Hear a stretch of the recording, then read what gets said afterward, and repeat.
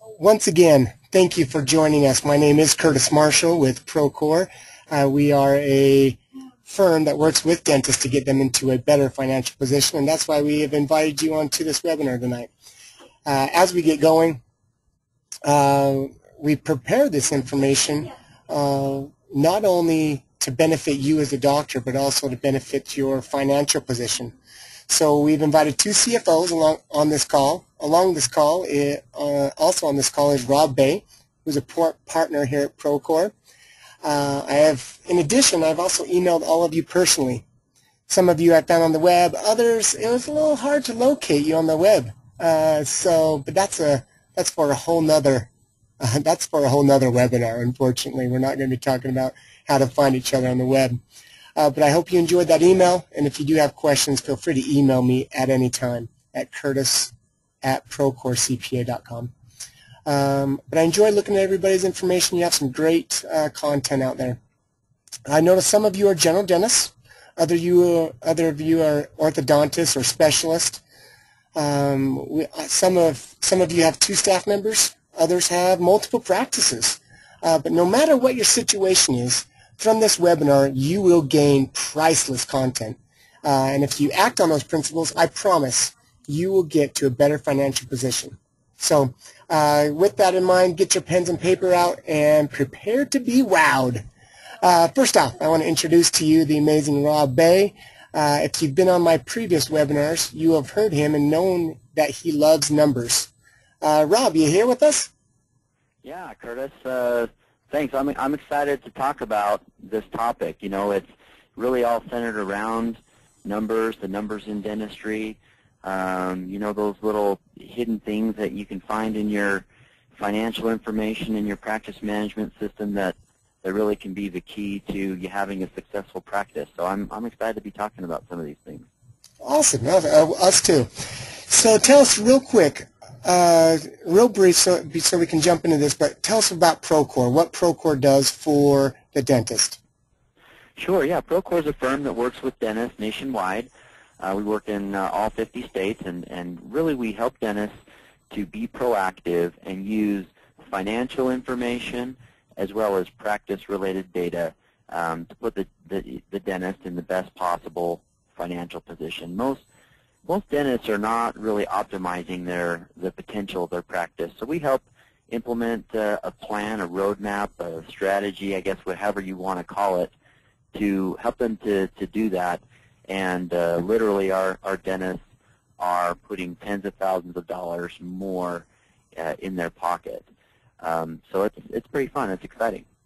That is exciting. I hope some of you out there got a smile on your face if you're wanting that extra cash and also that peace of mind. Next, we have a dental CFO consultant. If you haven't heard of one of those before, that is somebody who consults dental offices as a CFO from the Procore team. His name is Adam Smith. Adam has an MBA and loves the dental field. He's also known as Big Blue. Adam, are you here with us today? I am, Curtis. Awesome. I didn't tell Adam we'd be talking about Big Blue, but tell us real quick, why are you known as Big Blue? Well, I was the mascot at my university. I did gymnastics for several years and decided I'd use it to put it to good use when I was in college, and became the mascot for the university and made my way through school doing that. Great. So for those out there, all of our attendees, feel free to ask me any questions on your chat. And if you're able to tell me what university Big Blue would be attending, I'll send you out an ebook. So feel free to message me and I'll get that to you. Also, if you have additional questions at any time throughout this webinar, feel free to message me and I will get it to you as well. And then last but not least, we do have Steve James from Mortensen Family Dental. Yes, he does Steve James, the 2 first names. But he is, they have dental offices throughout the United States. And Steve is the CFO for that company, Mortensen Family Dental. But he's also been a CFO for other heathen industries, or what I mean by that is not dental. And so, Steve, glad to have you on with us today. Why is it that you jumped to the dental field and became a CFO in the dental field? Well, thanks for the invite, Curtis.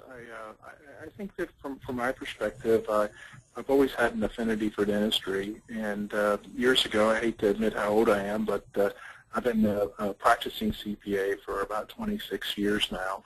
And early on in my career, I had an experience with adult orthodontia that really changed my life and my outlook on myself, and really kind of was kind of one of the propellers to some of the success in my career. So back in those days, there really weren't group practices, but I'd always wanted to be associated with a group dental practice because I thought that dentists did some wonderful things. And I was fortunate that in the middle 90s, I met a group of dentists that ultimately chose to form what is now Mortensen Family Dental, which is a rather large group dental practice that is based in 11 states. So I've been quite blessed, and as my family. That's awesome. Thanks, Steve. And this is Rob back here, everybody. And I've had a chance to get to know Steve a little bit over the last little while. We've had some conversations, and one thing that he didn't tell you that I'll tell you and point out to you is Steve actually recently was named CFO of the year within his community. So I've got a little article. You can see a picture of him here. So he's somebody definitely that has a lot of knowledge and experience within the community. So thank you again very much, Steve, for coming on and helping us with this discussion related to CFOs. Well, I appreciate that. Well, first I wanted to talk a little bit about what is a CFO. I mean, what is it really that a CFO does, and what's a CFO? So Adam and Steve, I really just wanted this to kind of be a little bit of a discussion about what is it that really a CPO is, and what do they do? Not necessarily for dentists, but just in general.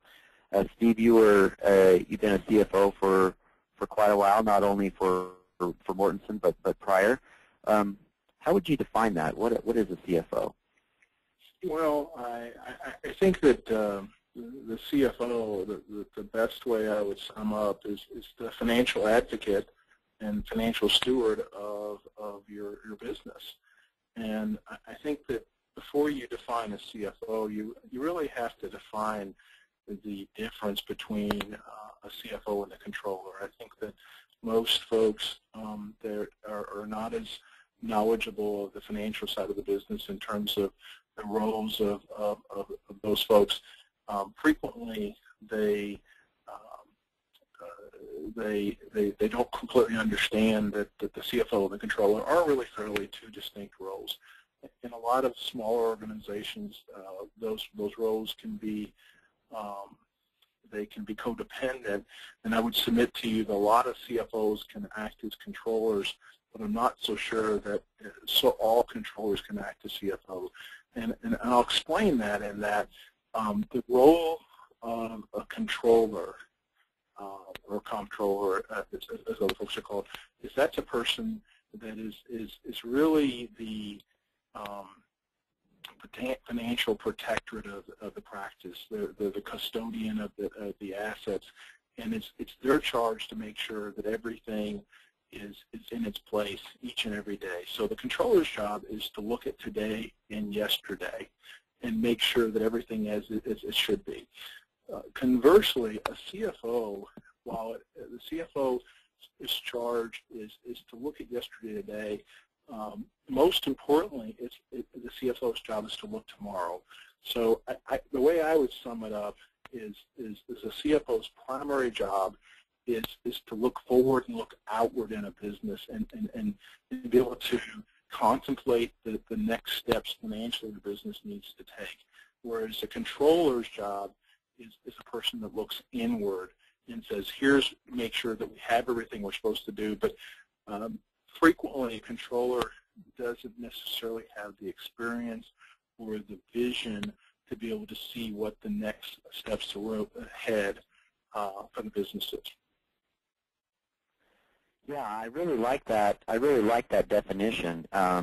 Most dental practices don't necessarily have what you consider to be a controller, a comptroller, or a CFO.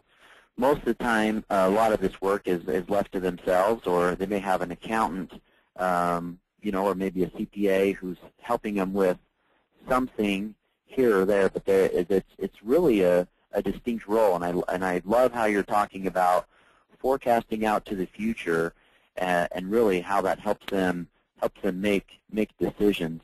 You talked about from the financial aspect, Adam. From your perspective, how would you define the way that you look at being a CFO, or what might you add to it? Yeah, I'll actually just echo a lot of what Steve said. Steve, I really liked what you said, in that it has to be looking forward. It can't just be, okay, what happened? Obviously, there are a lot of people that can do that, but a CFO is someone who works hand in hand with the owner as the owner develops a vision, or the CEO, if you want to call it a CEO, develops a vision, and the CFO helps the owner understand the best financial strategy to get there and what the effect of those decisions are going to be on the bottom line and on the financials of the practice. Thanks, Adam. And Steve, you'd mentioned before. I'm gonna skip ahead, and then we'll come back. How a CFO is different. From the dentist perspective, the comptroller or CFO may be something that's a little bit foreign, but some of the things that they are familiar with would be a practice management consultant, a CPA, or an accountant.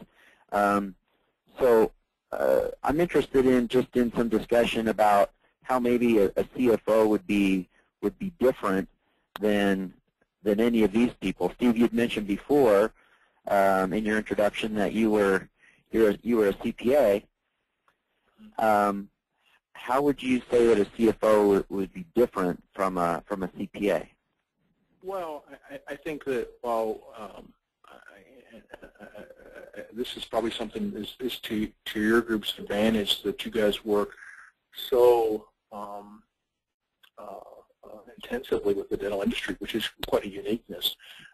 Most CPAs really don't have the industry expertise, really have the background to understand the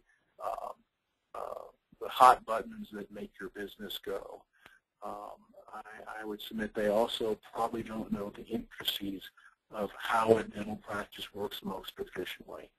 A CFO, or in this case a contract CFO, I think because they have a higher level of practical business acumen, I think that they're going to probably be a more effective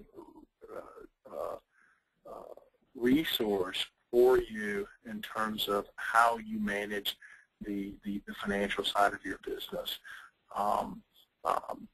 So that's probably my distinction from a CPA. In terms of most times, people in there, at least from the dentists that I talk to every single day, their CPA gets involved strictly from a tax perspective. And while many of their CPAs may have the ability or the education to be able to help them with these types of things, it's really not the business model of the CPA. Their business is about telling what happened or compliance, filing tax returns, rather than helping to project and make good business decisions. And I would say they're rare. They know much about dentistry. That's where you guys are a bit of an anomaly. There's not really that many practice groups across the country that have enough concentration of dental groups that they really understand the intricacies of how a dental practice works most successfully. Yeah, and while even there's some CPAs out there that specialize in working in dentistry, and there's more out there than solely our firm, a lot of those firms as well, their focus really is around is around taxation, around tax, rather than just overall improving the financial position of the dentist. The terminology, you know, that when we're talking about improving the business that people or dentists are likely most familiar with is practice management consultant. Adam, from your perspective, how would you say a CFO would be different from what a practice management consultant would do? That's actually a really good question, Rob. Practice management consultants, you can think of them more as focusing on the human resources and the entire experience of the practice, more the feelings that people get as they associate with the practice. Very rarely, and I know it does happen, but for the majority, practice management consultants are not diving into your financial ratios and really picking those apart and seeing what things are contributing to certain numbers in your financials, and comparing those with benchmarks. They kind of have a, this is the way that people like to be dealt with. This is the way that I've seen successful practices run. You should try this.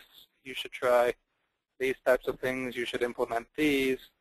And a lot of times there's no strategy on how those effects that they're looking for are going to really affect the bottom line. So the way that a CFO is different than a practice management consultant is a practice management consultant works from the inner dealings of the practice and really hopes that it's going to affect the bottom line like it has with several of their other practices. And a CFO looks from the bottom line or the financials and looks at things that play into each of those and understands exactly how certain changes will affect the bottom line. Yeah, I might add to that. I think that's absolutely spot on. One of the things that I found, and I've worked with a number of practice management consultants over the years and still do, most of them are particularly good at the human capital side of the business. They're particularly good at understanding the operational side of the business, throughput of dentistry, and they're also usually reasonably good at the marketing side of the business. I would submit to you that the vast majority of them are healthcare professionals, and as a result of that, they don't generally have a slant to the business of dentistry just from a pure dollars and cents standpoint. And I think that one of the things that I've come to find about dentistry that is part of the reason why I love it is that dentistry across just about every section, demographic section I've ever found, is statistically relevant. So I would submit to you, and I've got a lot of data that supports this, that I could tell you within reason what a practice could be doing and should be doing just based on the patient mix, based on the procedure code mix. I think that you can do wonderful modeling with the clinical data that you have in terms of looking at the practice potential and doing that. And while I've talked to a number of consultants that see the opportunity, very few of them can really translate that into legitimate financial terms. And I think a CFO that understands dentistry can do that. Yeah, I would agree completely with that. You know, a CFO is used to looking at, searching for, analyzing information to find meaning, and from that meaning, help bring about action. And that's really what we're talking about today. That's really the meat of what we wanted to get to. You know, in general, as we mentioned before, a dentist is taking this on themselves. They are not only are they the clinician, but they're the entrepreneur. They're the ones who are setting the vision. They're the ones who are trying to, when I say they, I mean you who are listening, are the ones who are trying to figure out, you know, how do I make this business successful? And so it really brings about the question of why a dentist would want or why a dentist would need a CFO. We all know that dentists get an incredible amount of business schooling when they go through school. I think that they get a semester, but they're thrown into a role where they're business owners and dealing with all these types of things. So I think it's a little bit obvious about why a dentist might need a CFO to be able to help them to be more effective and more efficient and make good decisions. I want to talk really about three main areas about what a CFO would do for a dentist. And a CFO can do more than these things, but these are the really three main things that I wanted to focus on today with this webinar. Number one is they help to analyze financial information. Make meaning from that information, and then bring about what is it that we're going to do about it. Second is they help determine and measure key performance indicators. Steve, you'd started to mention and talk about looking at key practice data, and that can tell you what kind of potential a practice has. And so this, for you listening, these are the types of things that we're talking about. And the third thing is a CFO can help dentists make critical decisions. And so I've kind of broken these out into some examples under each of these categories, and want to talk a little bit about each of these areas and categories, and maybe share some examples that we've come across in these areas. So under the area of analyze financial information, the first thing really that comes to my mind is cash flow. Now, cash flow, when we're talking about cash flow, most dentists, when they think of cash flow and the way that they measure it, is looking at the amount of money that they have in their bank account right now. So let's get Steve or Adam, any thoughts about how a CFO can help a dentist in relation to understanding cash flow?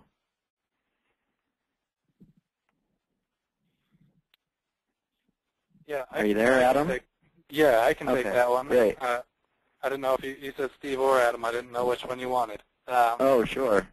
So I can think of a specific situation. So we analyze all sorts of different ratios, and one key ratio that's pretty standard in the industry is the current ratio, and that's the ability of your current assets to cover your current liabilities. What we notice is most dentists aren't paying attention to that. Like Rob said, they're just paying attention to what's in the bank account. And I had a particular client that approached me. We had just engaged to start working with them, and she approached me and said, my business keeps doing worse and worse. I can't figure out what's going on. I've put all of this effort in and invested all of this money, and I'm not getting any return on it. And we went through her financials, and it turned out that her current ratio was about 1.1, meaning if there was a month with particularly high costs, she was not going to be able to cover those in that month if she had spent money from previous months. So what we identified is... Hey, Adam, why don't you explain what that quick ratio is, and then a little bit about maybe where what that means and where it should be. Okay, so the current ratio is your current assets, which are classified as any assets that can be quickly converted into cash. In dentistry, generally that's your checking and savings accounts. There are a couple other things that play into that if you have some inventory. But particularly those checking and savings accounts, and then it's the ability of those current assets to cover your current liabilities, meaning anything that's going to come due within a year is your current liabilities. And when that's just above 1, that means that all of the current assets you're earning for the year are barely going to cover your current liabilities. And like I said, hers was particularly close to 1, and she had several months where she actually had to dip into a line of credit to cover some expenses. And what we identified, and like I said, this was fairly close to right when she came on through our first financial analysis, was that her accounts receivable, without her knowledge, had creeped up to 145 days, which is really, really high, obviously. And so, there was over $400,000 in accounts receivable. And I started prodding into what had happened, and she had terminated the person in charge of accounts receivable, and the billings weren't being handled correctly and really weren't being done at all. So we hired a company to come in. She didn't have to bring on a full-time person to do it. We hired a company to come in at a certain percentage of what they collected, and over the past 3 months since we've been focusing on that, her net income for each of those months has been over $40,000, and her current ratio is now up to 1.7. She said she hasn't had any cash flow issues since she started focusing on it. Where, you say 1.7, where if a dentist is going to go look this up and see what their current ratio is, because I'm guessing it's not something that's normally on the top of their mind, where should that number be? You mean in what range should it be? Yeah. Comfortably right around 2. It depends also on the size of the practice, and a lot of different things play into that. But for a normal practice with 1 or 2 dentists, right around 2 would generally be a comfortable range for that person to be in. Great, awesome. Thanks, Adam. So I'd encourage any of you who are here and listening to go look that up and find out where your current ratio is. It's a key thing to look at and a key thing to know within your practice. And you can find those things on the balance sheet if anyone's wondering. If you pull up your balance sheet, it'll have a category for current assets and a category for current liabilities. Perfect. Thanks, Adam. I was going to add to that. I think that certainly one of the things that interesting. So we monitor actively at Mortensen a number of key ratios, and we have target ratios that we monitor our performance against. And interestingly enough, that I'm just looking at the key barometers that we use every month, and our target ratio for a quick ratio or current ratio is 1.9 to 1, which is obviously close to the 2 to 1 that you were describing. One of the things that we do is we monitor the cash ratio, which is our ability with just our free cash flow to manage our current liabilities. And we have a target that's not obviously quite 2 to 1, but we'd like that number to be as close to 1 to 1 as possible. And as we see that number dwindling, but the current ratio going up, we know that that typically is going to be a translation to our receivable turns slowing down, that we have a collection problem. And I think, to Adam's point, I think that's one of the things that just over the years I've seen that most dental practices do a very poor job is just managing their outstanding receivables. That frequently you find they have a sufficient amount of assets, they're just not liquid enough.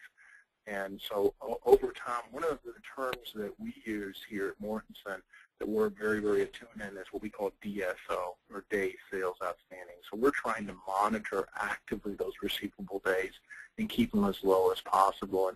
And quite honestly, because the insurance companies actually, through electronic claims and so forth, and if you actually collect the desk properly when service is rendered, which I know a lot of clinicians don't do as good a job as they like, we found that you can reasonably expect that your receivable days could be lower than 15 days. And I think that a lot of people that think that's impossible, but I'm here to tell you at Mortensen our DSO is 12. And simply because we, over time, actively monitored the collection of receivables and worked extremely diligent in making great financial arrangements at the desk. And it's proved to become one of our financial strengths, because we don't, and even with that said, we still send, just like everybody else, we send a lot of statements out, but that's something that we're constantly working on, because that's a huge hidden cost in every business, is the cost of just collecting those dollars. Yeah, accounts receivable is, I mean, we, Adam and I, as well as multiple others today, had a fairly lengthy discussion as we're talking about accounts receivable and really the noose or the anchor that it puts around the leg of a dentist if it's something that they don't have under control. So cash flow is something that your CFO can help you to look at and analyze. Another one is yeah. Go ahead. One additional thing to add to that is a lot of the way that a lot of practices are set up. If you're paying off of production, you've already paid all of the costs on everything that's sitting in accounts receivable, meaning that's money that should be going right to the bottom line. No matter whether you collect or not on a procedure, you use the materials to go to that procedure, and if you're paying any associates or anyone that's working on the patient off of production, whether or not that money comes in, you incur those expenses. And that's the way that this particular client was set up, is she paid off of production, and so she was having major issues because she paid and wasn't being paid on those productions. So, well, yeah, and that leads us into talking about looking at and analyzing wages. You know, we have some key numbers that we look at as it relates to wages. That overall, your wages outside of your dentist should be 20% or less of your total collections. Also, as it relates to hygiene, and this is one as well when we look at this number, that a lot of times this is something that's not in line, but your hygienist wages should be somewhere in the ballpark of 30% or a third of the total production or collections from hygiene. I got those right, Adam? Yeah, you have those right. Usually we try to go anywhere from 25 to 32% on those wages of production. What do you see, Steve, or where are you guys benchmarked for? We're benchmarked basically from between 24 and 33, depending on where we are in the country. Obviously, if we're sitting in Utah or Louisville, Kentucky, where there's just a great deal of a number of hygienists, we can be a little bit more cost-effective on salaries for both dentists and hygienists in terms of the commission rate we pay. Whereas if we were in, let's say West Texas, where it's a little bit more challenging to find those folks, we're going to pay a little bit higher commission rate. But the one thing that we do, and I believe in passionately, is that everything we do is we pay it off collections, and that's one way to control those costs. And one of the things that we've gone into over time, and I know this might be a bit controversial, is we believe in the concept of open book management. That if you share your books with your team, with the exception of payroll cost, that you're going to find that perhaps your staff will get into the ownership of the profitability of your practice. And I know that's been a bit controversial, but I guess, not to be boastful, but there's a bonus system that I helped create that has been bantered around in some consulting things across the country called PSLM, and we've been doing that successfully now for about a decade.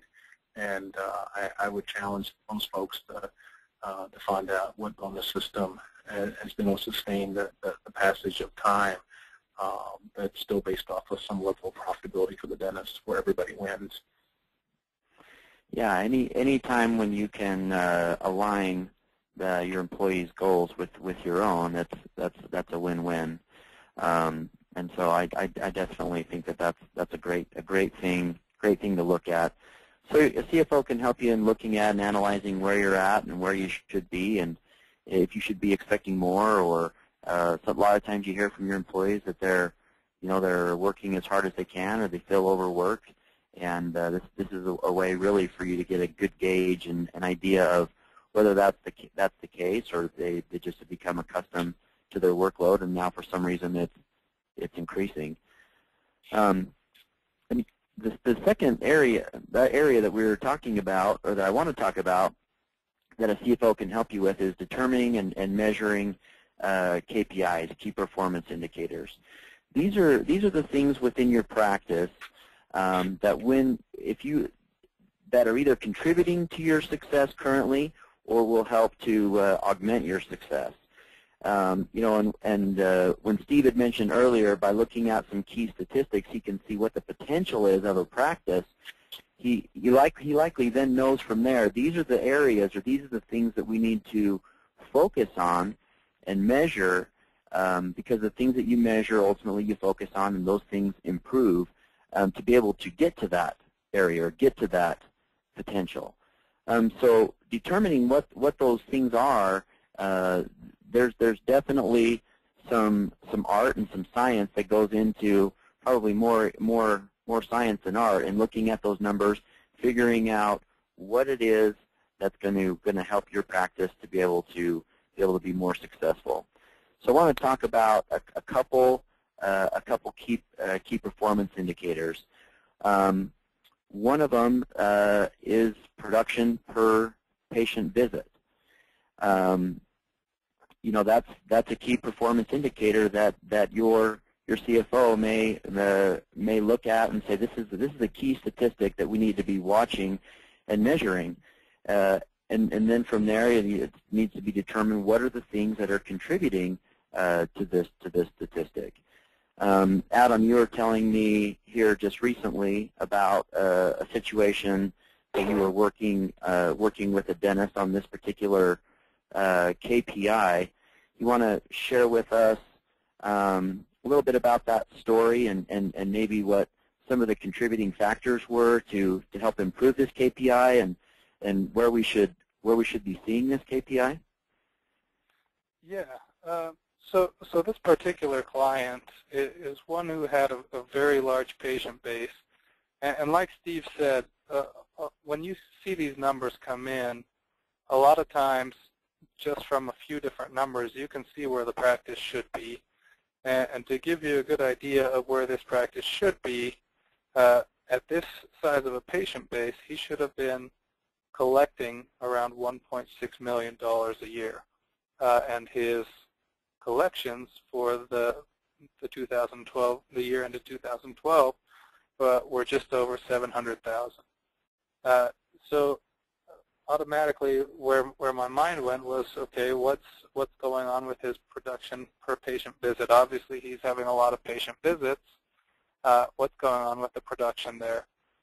So we took an average. We actually just took the average from his best month ever, which he had in July, and his average was just over 200, which what we have seen as an industry-wide standard is about $300 production per visit, which basically is a good mix of dental work, actual work that the dentist is doing, and hygiene. So essentially, we have several of our practices whose hygiene departments were producing more per visit than this practice in total. And so I spoke with the owner of the practice and just kind of picked his brain about what he was doing as far as case presenting went, and set a few things in place that he could make sure he was doing every time he was presenting treatment to a patient. And over the last month, his average since our appointment has been 267. So at his patient base, that adds over $200,000 to his collections for the year. And that's one thing that we definitely need to be focusing on, because you can feel, and we say this all the time at our firm, being busy doesn't mean you're being productive. Although you feel like you've had a productive day, you can be really busy and very busy like this practice was, and only bill out $3,000 to the insurance. Well, and you know, like you said, that increase to them was about $200,000 that will equate to this year, and that's without bringing any additional costs. Are there any additional costs that came about in getting that extra production? Well, if you think that additional cases are going to be accepted, then there will be some costs of lab fees and other things associated with that. But other than that, no, I mean, you're not going to have to pay additional hygienists or anything like that. So a large percentage of that then is able to go directly to the dentist by focusing on and improving this statistic. So it's a pretty key statistic. It's you know, one of many things. I mean, we have a product that we call Dental Intel that helps bring about and boils up to the top the most important statistics for your particular practice. But there's another software out there I'm familiar with, and they have 390 plus KPIs in your that it can demonstrate or show to you. And really, it's a matter of knowing which KPIs are the most important, because there's no way possible really to look at or measure 390 statistics. You know, once you get beyond 10 or 12, you're beyond your capacity to monitor it appropriately and then really do anything about it. So finding the KPIs or the key performance indicators that are most critical to your particular situation is an important aspect. One that we regularly find as well ends up being a key statistic is this idea of pre-appointments. And Steve, I don't know if this is something that you guys look at or you measure within your practice, but the way that we go about doing this is we measure how many patient visits do you have scheduled in the future from today forward? And then we divide that by how many active patients you have, meaning those that you've seen in the last 18 months, and that gives you a number. We regularly like to ask dentists where they think they are in relation to this statistic, and they typically say somewhere in the ballpark of 60 to 70%. And I think Adam, that you told me that you'd never had anybody tell you less than 60%. Is that right? Yeah, I haven't ever had anyone come in below 60%, and I've actually had people come in as high as 100%. So. Well, the average that we find in looking at this is somewhere in the low 30%, and we have a benchmark that we shoot for of trying to get this number to 80%. But so many practices are so focused on bringing in new patients that they're not as focused on what they're doing with their current patients, and they're just ending up falling off you know, out the back door. So this is. I was going to say, if you don't want, I couldn't agree more with that. That's actually a point of emphasis. What we do is we have active reactivation campaigns going on. I think this is falsity of dentistry, that we all fall in love with the new patients and we fall out of love with the patients we have. And what we found is just exactly what you said, is that in all our practices, everybody thinks that the reappointment rate and the retention rate of their patients is really good, but what we found is that, I mean, it's basically anywhere from 25 to 40%, but it's rarely better than 40%. And yet, that's the low-hanging fruit. Those are the people that have actually seen you and have some affinity for you, but you might not even done the simplest thing, which is reappoint. And I think that that one thing alone, I would submit to you that anybody that's listening on the phone, if you think that you have a 100% reappointment rate, you should get the gold star, because I will tell you I've seen hundreds and hundreds of practices in the last year, and I've yet to find one that's got 100%. Everybody thinks they're doing it, but they're not. And what we found is that in a lot of cases, even in our own practices, which we're doing extremely well, that this is just the most easy, low-hanging fruit we have in terms of simply reappointing the patient and asking them to come back. So we spend all these dollars to get them to walk through the door, and we don't even do the simplest thing to keep them as patients. So I think that's a major takeaway I would strongly suggest. And to your point, guys, I think the KPIs kind of pop those things out. Anyway, for what it's worth. Yeah, I absolutely agree with what you're saying. This is a very key statistic, and it's one that regularly surfaces. And there's really 4 interactions that affect this statistic. And so when this ends up being an issue, which a lot of times it does, this pre-appointment percentage, we start looking at 4 different types of interactions. And those interactions are, what do you do when the patient is in your office and rescheduling them? Second, how do you handle situations when people call to cancel? Third, what do you do to be able to remind people of their appointments? And then fourth, what type of reactivation or recall efforts do you have, whether by electronic means or by human means? I mean, those really are the four key types of interactions that affect this statistic. So I would encourage anybody listening to go find this statistic, find out how many appointments you have scheduled in the future, how many active patients that you have, and then that's going to give you a percentage. And if you're like what Steve is saying and what we're finding, that you're somewhere in the ballpark of mid-20s to 40%, there's a lot that you can do. That tells me there's a lot that you can do to improve your financial position without even bringing on a single new patient.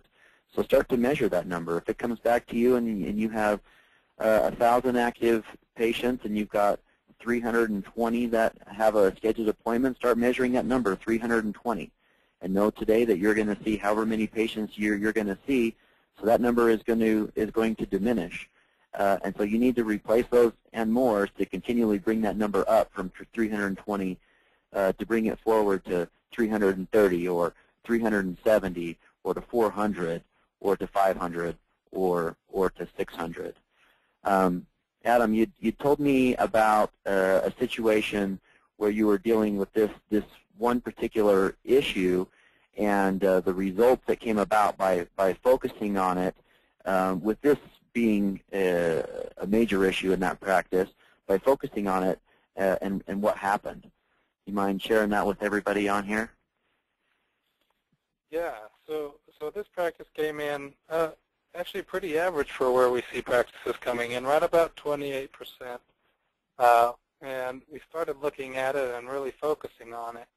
And Steve, I actually wanted to ask you, do you know the cost to your practice of replacing a patient? Oh yeah, it's about $100 a patient right. for us. And that's probably better than most people. What I generally find with the practices that I'm working with is they're generally spending almost everything that they produce in the first appointment to get a new patient, to replace a patient that walks out without a visit. So this particular practice, like I said, came in about 28%. We put a couple of procedures in place to make sure that the proper communication was happening at each handoff, and that the patient was never just being left by themselves to walk up to the front, and several other things that, as far as verbiage goes, to make sure that we were driving that number up and that no one was leaving without a pre-appointment percentage. And over the course of 1 month, they increased 10%. And in the 2 months following, they got that percentage up to 45%.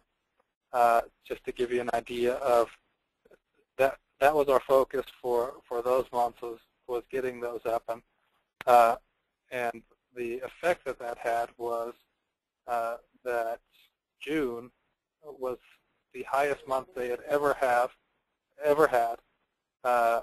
by $14,000 without doing anything on case presentation or production per visit. That their schedule was so full that their collections for that month were $14,000 higher than any other month they'd had in the past. Yeah, Adam, one thing I like to suggest is something else that we found that's sort of along the same lines as just what you described, is what we found is that more often than not, our practices have capacity. And if there's a willingness to say yes in the practice and do same-day dentistry, because that's what the patient may, if they're willing, you should do it, we found that to be the most profitable form of dentistry that can be done. And I think that that's usually low-hanging fruit in most practices, because I think it's just a mentality to reappoint, and yet that's probably not what the patient wants to do, because I think that the reality is, whether we like it or not, as the patient's walking towards the door, the other priorities of what's in their life usually usurps dentistry, and that's the reason why we don't get those patients back. So if the opportunity exists to do the dentistry now or in very, very short terms, we need to do it. Definitely, I can see how that would be really important. We had been tracking with one of our practices. This just kind of reminded me of that. Their continuing care pre-appointment percentage was over 80, but for the entire practice they were at 40. And what we had come to the conclusion was that this particular practice did over 2,000 treatment plans per year, and what we boiled it down to is the doctor said on his good days he's at about 60% case acceptance, and so basically what I pointed out is, okay, that's essentially 1,200 patients who are saying yes and 800 who are saying no, and of those 800, now they're leaving. They've got an appointment scheduled for hygiene, possibly, depending on how it's scheduled in the practice. But they're leaving saying, no, I'm not going to get that treatment you just recommended for me. Now when that patient gets home, because the same-day treatment wasn't done, when that patient gets home and their hygiene appointment starts to approach, they've got a couple of different things going through their head. Number one, I'm embarrassed that I needed treatment and I said no. Or number two, I still am not in a position to accept that treatment, and I feel like they're going to push me into trying to get it if I go to that appointment. And that led to almost 6 cancellations per day on average when they came in on their hygiene department. It was very strongly correlated as far as their number of cancellations and their number of treatment plans.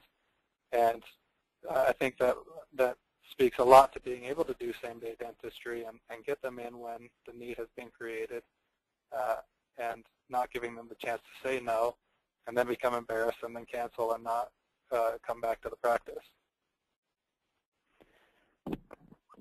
Thanks, you guys. And I think really the key for those that are following along at home is have this be something that you measure, have this be something that you look at, and these are the types of things, again, that in having a CFO or having somebody who's looking for this type of thing for your benefit will find these things and help you focus on the right things, which literally will put tens of thousands, and in some cases hundreds of thousands of dollars more in your pocket. Well, we're getting close on time, and so in that last section we were talking about helping make decisions, and I've got I guess 4 different things, and let's just talk about one of them. And so I'll let you, Adam, and Steve, or whoever speaks up first, decide which of these we talk about. And helping make decisions, I've got whether you open a new office or not, whether you decide to bring on an associate, whether or not you're going to sell your practice or how you go about that, or how to be able to reinvest or make good decisions with your excess income. Any one of those stick out to either of you two? Steve, I spoke up last time, so why don't you choose this time? Give me the choices again, because I think that. Well, open a new office. Right. Whether open a new office or not, whether to bring on an associate or not, whether to sell your practice or how to go about selling your practice, or CFO can also help you to make good decisions whether how you're going to invest your excess income or whether you're going to reinvest that income. Well, the associates is a good one. A new practice is one that we deal with quite frequently. So, what's your preference there? Let's go then on to the one about an associate. This a lot of times is a struggle that practices come across. A practice starts or is purchased. The dentist is doing well. They're working like crazy.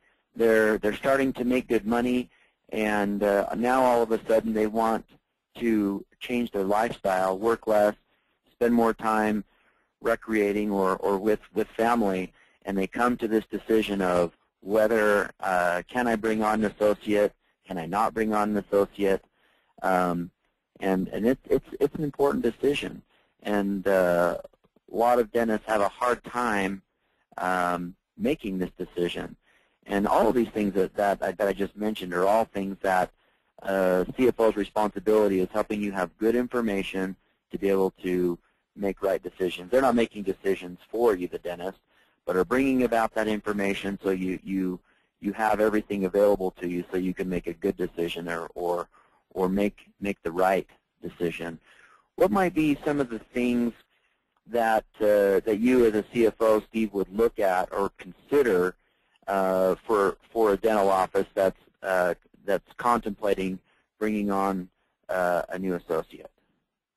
Well, I think there's several things that I would probably look at. I think that in terms, and I would probably break the decisions the way you looked at it into two different options. One is if, and we frequently deal with this, where a dentist has built their practice up, and they want to perhaps work a little bit less because they're getting comfortable with their lifestyle, and they can be able to sustain the level of income they want to with their personal income. And one of the things that's unique about our group is, and I don't know if most people know this, but we're owned by dentists. We're just a large practice, just like the rest of you guys. We're just happen to be a collection of a lot of dentists. But the way we look at it is we make a distinction between the wage that I pay myself as a dentist as opposed to the profits of the practice.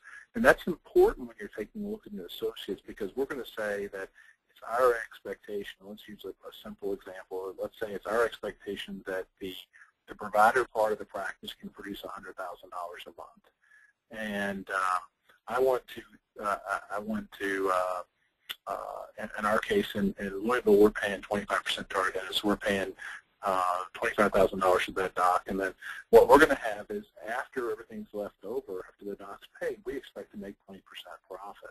So if it's a situation where the doc's wanting to cut back, we're going to say, listen, that's great that you want to cut back, but you still have to look at your practice as an investment, and in terms of if you want to continue to get that 20% return on the practice, or $20,000, you've got to bring us. You have to have a sufficient number of provider hours to serve the patient base, because contrary to what most of us believe, patients generally have choices, and in terms of where they can seek care. So we have to create access to care in the most consumer-friendly manner as possible. So that's one method in terms of when we're choosing to bring on an associate doctor with what we call a lead doctor. And in those situations, it's simply a matter of, do we have the ability to deal with the demands of the patient base. The other one, which is quite a bit more sophisticated process, is a situation of a growing practice. And it's a combination of what we'll call the patient encounters, which would include the hygiene checkoff as well, and the new patients. One of the things that we found is that if a doctor's processing much more than 100 new patients a month over a sustained period of time, we think that the numbers, there's a diminishing return. In fact, it's our opinion that most doctors in the sweet spot over long term optimally are handling somewhere in the range of 50 to 70 new patients a month. And if it gets much higher than that, we start looking to bring in a second doc in, or a third doc, or whatever that might be.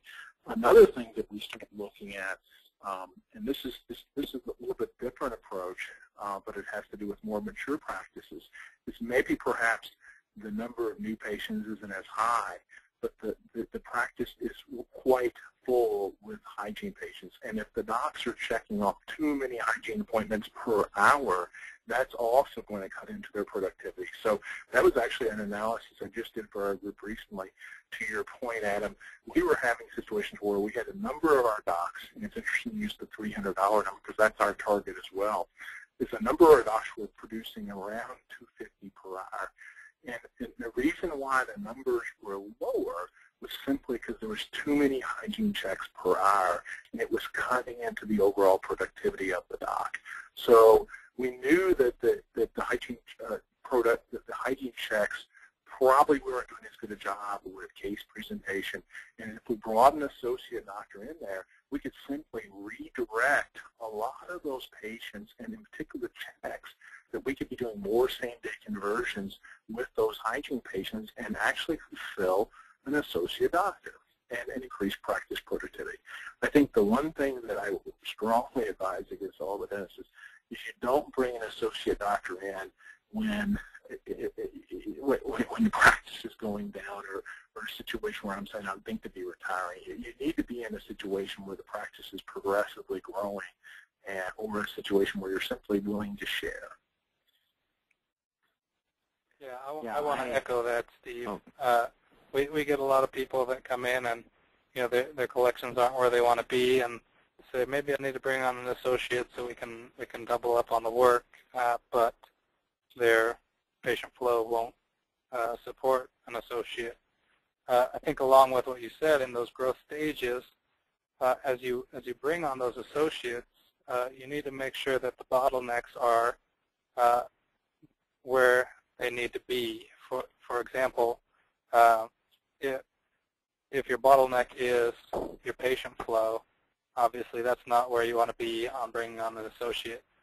We had a particular client who he came on, he was right in all the ratios that we wanted him to be as far as profitability, and he'd been working 4.5 to 5 days a week, and said, I need to spend time with my family now, I really need to cut back. And his growth was almost enough to support an associate. So we started focusing on a couple of KPIs that would feed into that patient flow. And then what we did is we built him to be the bottleneck, meaning as those patients started coming in, we brought on an additional hygienist, making sure that his profit was still where he wanted it to be. And as the hygienist came on, his schedule started to fill up, so he became the bottleneck. And when we brought the associate on, he never even had a decline in his take-home. His take-home actually went from, his take-home for a year was about 320 for the prior year, and is projected to be about 540 this year because of how we were able to build him up as the bottleneck. So making sure that you're not trying to use it as a way to become busier, but as a way to handle the bottleneck that you've created for yourself and the demand for your time. Right. Another thing I was going to add just to that, because I think you're spot on, that we frequently look to do when we're looking to bring an associate on is perhaps allowing that lead doctor to, if they haven't already done so, maybe expand their skill set and do something. One of the things we frequently are advocating our docs to do, because we think it's a very profitable form of dentistry as well as a well-needed service, sedation dentistry for those fear-based patients, which are typically much larger treatments. They require a lot more intensive work on the dentist's part, so therefore there's not as much time for dealing with the busyness of the practice, but that also allows the young associate to come in and fill that void. And frequently those fear-based patients, because they're just much larger treatments, kind of fills the gap. Well, we're getting to the point where we probably should wrap up, and I know we had a lot of other good things to talk about. And thank you, both of you, Adam and Steve, for your insight, for your knowledge. I hope you, who's watching this webinar, have taken some notes on some of the things that relate to you or pertain to you, that you found some statistics that you're going to start to look at and measure and do something about. You know, in reality, a CFO can do so much for a practice or for a business. A lot of times dentists say, you know, if I was a hospital or a large corporation or large business, you know, then it would make sense to have a CFO. But dentists really could benefit significantly from having a CFO. And it doesn't necessarily have to be somebody like Steve, you know, who's a full-time CFO within his group and within his organization. There's other options and alternatives. So, you know, I guess really I want to just get everybody's final takeaway before we get to the point of wrapping up and turning this back to Curtis. Steve, if you had one takeaway from today, what would you say that it was, your main point or the thing that you'd take away from today? Well, I think, again, the one thing that I've learned over my years of experience, and this is even true for the small practitioner, interestingly enough, before I was in a full-time CFO, I was actually a part-time CFO, similar to what Adam's doing. So I'm certainly a big advocate of that role. So I think the key is that every practitioner needs to assemble their team of advisors, and while we understand there's a cost associated with that, I think that every business team needs, the dental professional needs to understand that they don't have to be all things to all people, and that the most successful business people surround themselves with people that complement what makes their business most successful. And I think that, to your point, if a part-time CFO does make a lot of sense for a lot of practices, as well as a good lawyer, a good banker, a good CPA. Great takeaway. Thanks, Steve. Adam, how about you? What's your takeaway from today? First of all, I just wanted to say, Steve, thanks for being on. I like to see that a lot of our ideas and our practices that we're doing are along the same lines. Thanks. And if I were to take one takeaway from today, and this is a combination of what we talked about today and my experience, is that numbers don't lie. When it comes down to the bottom line, you can trick yourself all you want that there's not really a reason why the bottom line's not what you want it to be, and feelings can sometimes be deceiving, but there always is a reason why the bottom line ends up being what it is. Yep. Well said. Thanks, Adam. You know that really goes to the point of a situation that we were talking about quite a while ago, about sometimes we get in the point of making emotional decisions. And the latest thing that happened is what we feel is pervasive all throughout our company and our practice, or what the squeaky wheel brings forward. But looking at the information, looking at the numbers, you know, they don't lie. They tell the story. My biggest takeaway really from today is the fact that if you as a dentist out there are frustrated with what's going on with your practice, just know that there's improvement that can happen. And by finding and knowing these key performance indicators, by you making good financial decisions and analyzing that information, whether that's something that you can do yourself or you have help in doing that, by doing those things, it really can make a tremendous impact to your practice. Whether you're a practice that's struggling financially and are wanting to get to a point where you feel like your head is above water, or you're a practice that's already very successful.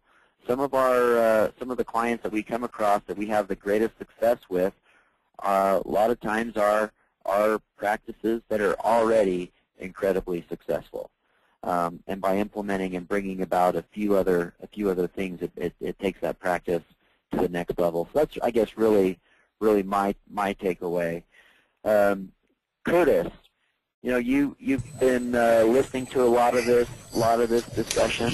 How about you? What's your takeaway from today? Wow. If I can just say that, wow, and thank you to both of Steve James and also Adam Smith. You guys were amazing. Well, geez, a lot of them took my thunder, which I was going to say, but the biggest takeaway I would say is we discussed so many things and we want to discuss more. So for those that want a little bit extra, want to know more about the subjects we're going to discuss, please give me an email, or you can text me. Most of you should have my cell phone number. If not, I'll give it to you here in just a moment, and I will send you out some more information. Interesting enough, I had an office email me before this webinar, and she said something funny. She said, if I were a hospital, and just like you were talking about, Rob, if I were a hospital, I would need a CFO. But I'm a dental office, and I do not need one, nor can I afford one. And I think that's why a lot of people jumped on today, is because they don't think that they could, or didn't know if they could afford one or not. And so that's what we'd like to show everybody today, is that you can afford one. Now, I have got this great opportunity that Rob has been able to let me offer to everybody today. And it is getting your first month of getting a CFO for free. Now, with my calculations, I calculated that a dental assistant makes about $10 an hour. Well, you can have a CFO, an Adam in your back pocket, or a Steve James in your back pocket for 1/3 the cost of an assistant, if an assistant was $10. So, with that in mind, we would love to show you what we could do. We would love to show you how a CFO, or even if a CFO, can help you in your practice. So call me or text me by midnight tonight, and you will get your first month of a CFO for free. No gimmicks, no contracts, no wool between your eyes. This is a risk-free opportunity, just like joining on to this webinar today. It is a risk-free opportunity of getting your first month for free. So my cell phone number is there. It's 801-380-7070, and we will also waive that setup fee for you if there is a setup fee. What's your email, Curtis? Oh, yes, thank you. It's Curtis, C-U-R-T-I-S, at procorecpa.com. And hopefully you have that as well. But once again, that's Curtis, C-U-R-T-I-S, at procorecpa.com. But once again, a two-clap for all of the wonderful information that we got today. Steve was awesome, and so was Adam. Rob, you brought some great points to the table. But we would love to offer this free month, risk-free CFO for you. So please feel free to give me a call by midnight tonight. Anything else you want to add there, Rob? No, I am a little disappointed that there weren't more things that we could talk about and be able to give more information of things that these practices could do to be able to be more successful. So definitely I would take Curtis up on his offer to send him a text or email and have him send the additional things to you. As well as I'd encourage you to take him up on his offer to have a free month of a CFO. Yeah, Steve, how would you like what if your company didn't have the CFO and you were offered a free CFO for a month? Would you, would that be something that would interest you? I think that'd be quite a deal. Well, so for all those out there, we'd love to show you without any risk, without any obligation, what we can do for you as a CFO in your dental office. So please, once again, give me a call or text me by midnight tonight, 801-380-7070. Thanks, everybody. We hope you have a great night. Hey, and again, thank you, Adam and Steve and Curtis and everybody who's on here. Be watching for our next webinar. Thanks, everybody.